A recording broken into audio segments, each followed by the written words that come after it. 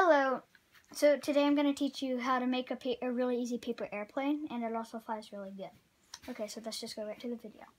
Okay, so first you're going to fold it in half like this.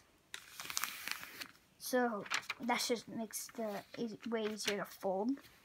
And once you got that, you fold that corner in and this corner in.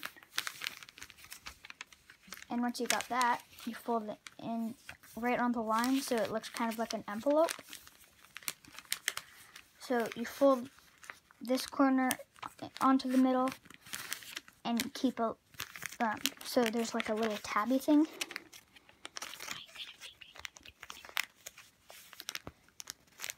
And then you fold the tab thing up so it covers the two corners that you folded down. So then you fold that down the middle, so it looks this, where the corners are in that pocket. So then you fold the wings down.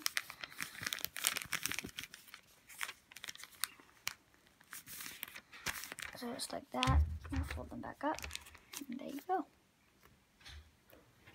So now for flying it, nose dive.